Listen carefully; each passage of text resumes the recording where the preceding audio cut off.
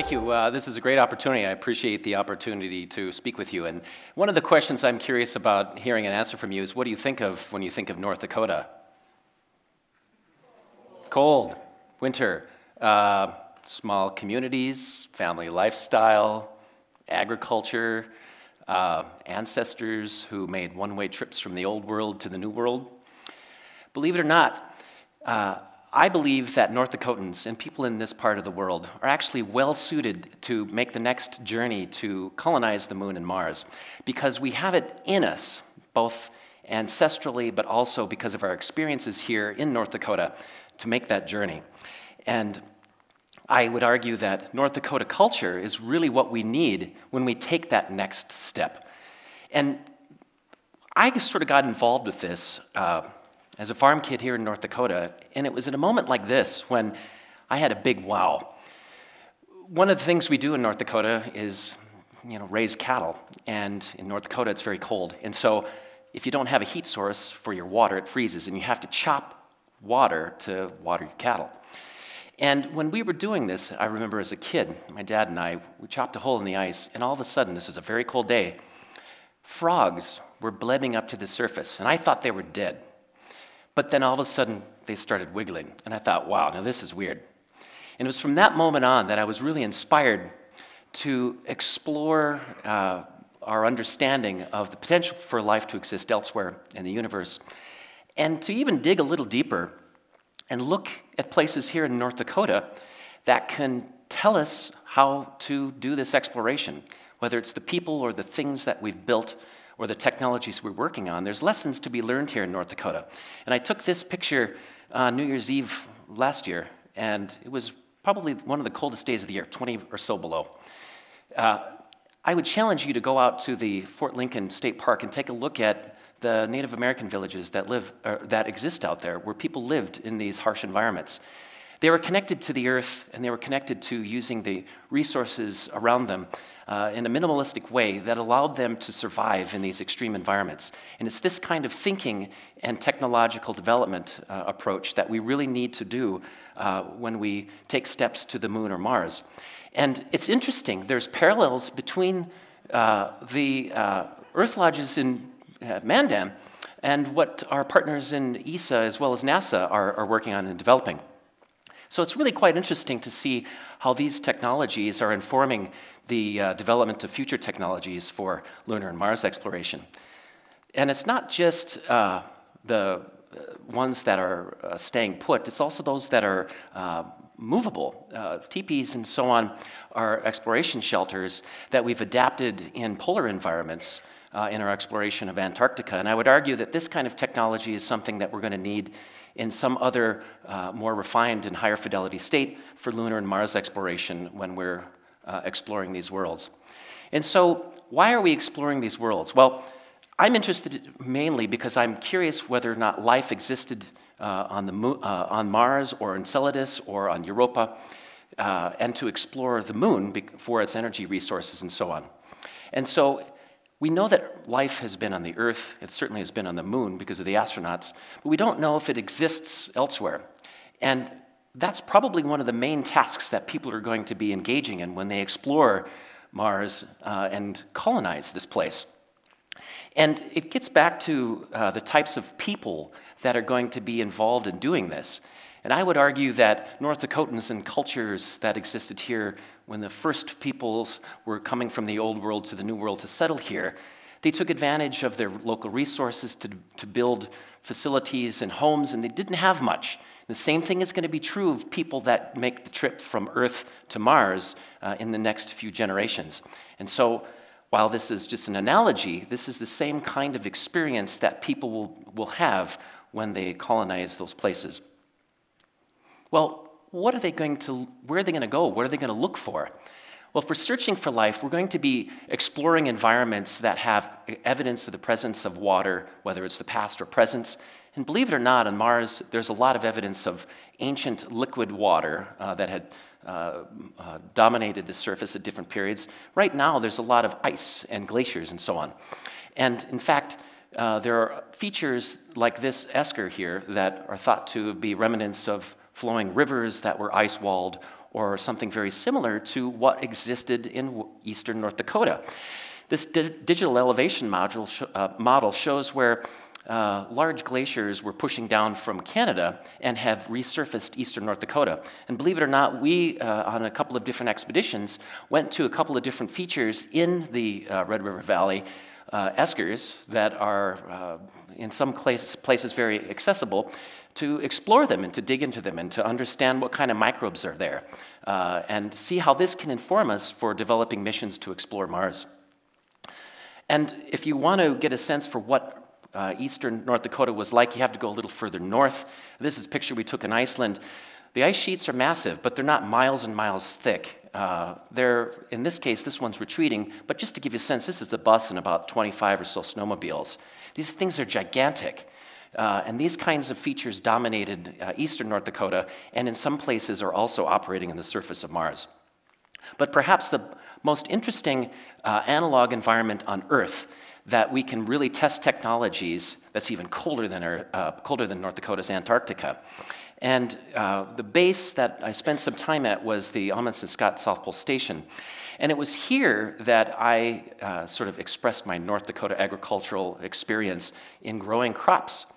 This is what crop growth is going to look like on the moon or Mars. It's not going to be initially grown in soils. It's going to be hydroponic.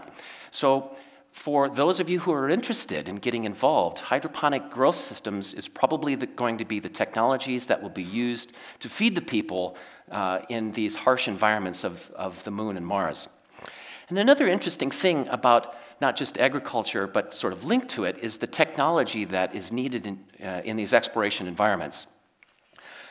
This is a South Pole traverse where there was a large number of tractors dragging supplies from McMurdo Base to South Pole so that we could stay warm. And believe it or not, the tractors that were used in this area were built in Fargo. These are large quadritracks that are North Dakota technology. And I would invite entrepreneurs to work with the companies that are developing these technologies to adapt them for use for flight in lunar and Mars applications. That sounds wild, but it's heavy technology like this that we're going to need. And not just heavy technology, we're going to also need spacesuits.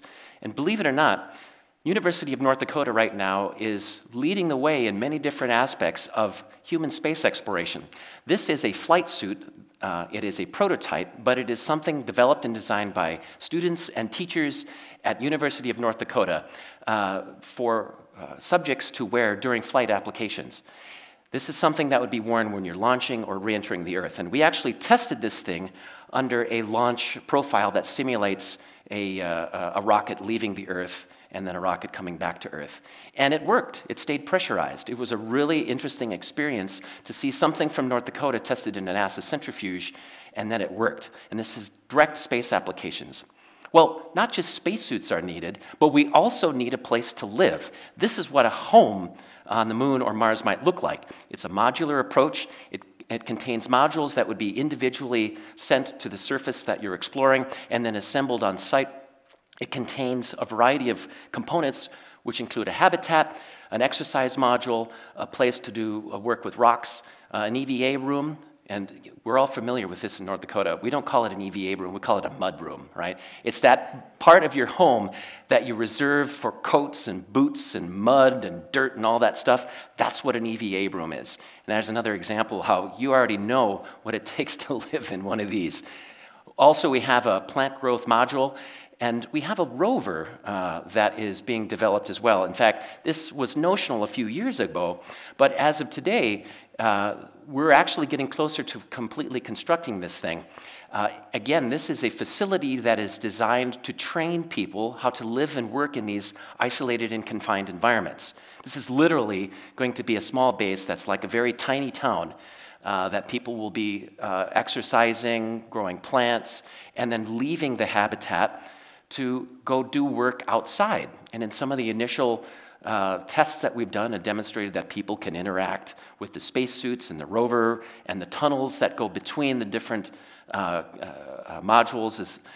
And it's very interesting that most of the people that are involved in this really enjoy it because it gives you a sense for what it's like to live and work in these very unusual environments.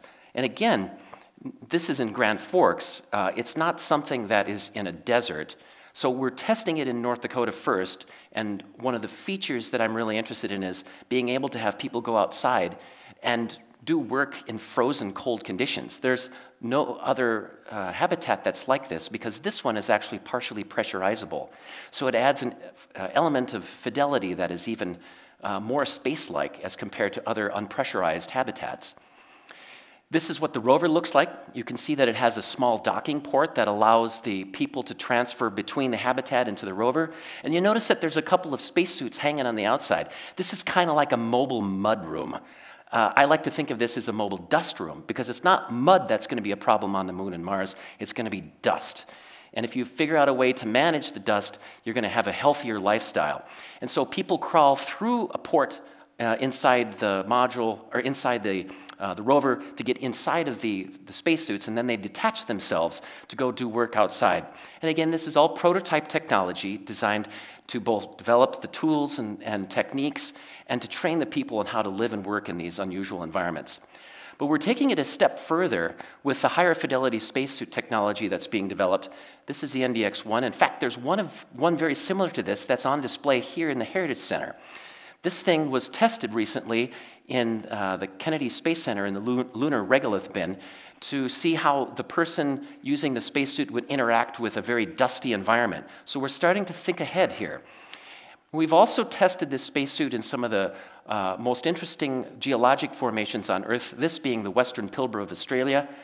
This area contains the most ancient fossils on Earth. And the reason why we're interested in that is because we want to know if a suited explorer, if they're on Mars, if they're going to be able to even see a fossil that has evidence of life in it. And so we tested that in the Pilbara with spacesuit subjects looking for, this is a modern day equivalent of ancient fossilized stromatolites. Very interesting opportunity. But we've also done more than just spacesuit testing. We've demonstrated operations to drill and collect samples from the subsurface.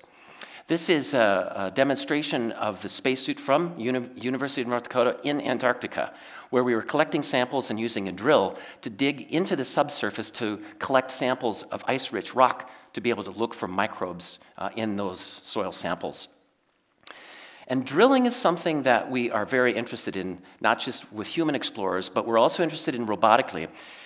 We went to the Atacama Desert a few months ago and tested a small rover that's designed to robotically drill about 1 meter in the subsurface.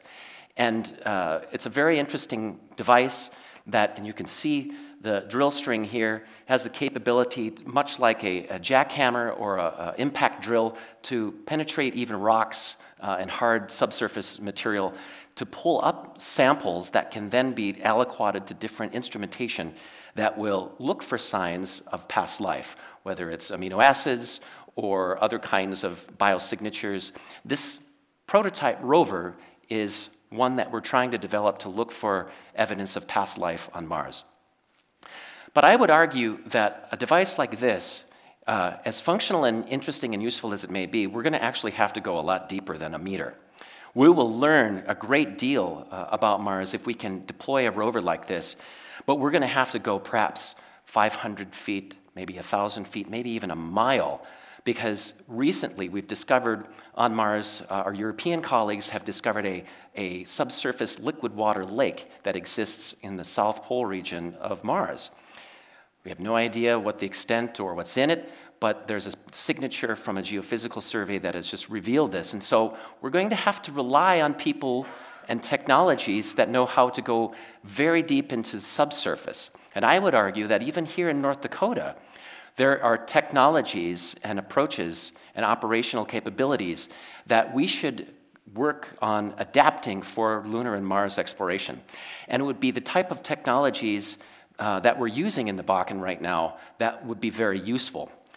And on that same token, we see, of course, the flares.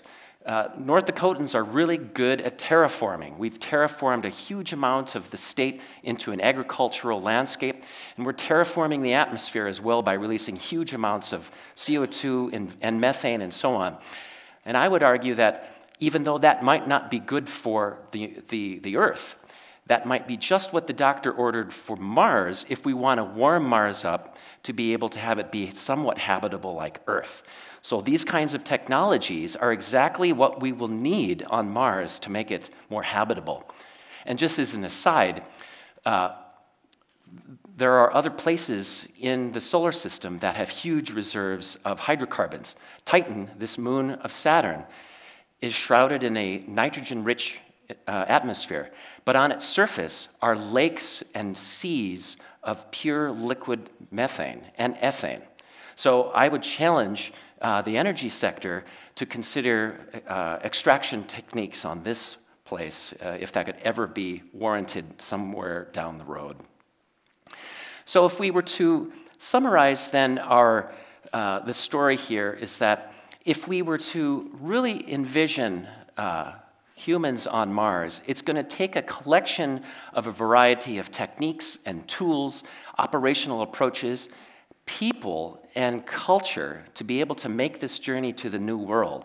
And I would say if we're going to really take it to the next level, where we're going to level up and enable humans to actually colonize the moon or Mars, we're going to have to look within, both to ourselves here in North Dakota, but also the companies and the entrepreneurial spirit that is required to be able to do this. It's not just people that will make this happen, it will also be businesses, because we need a culture and ecosystem similar to what we have on Earth to operate on Mars.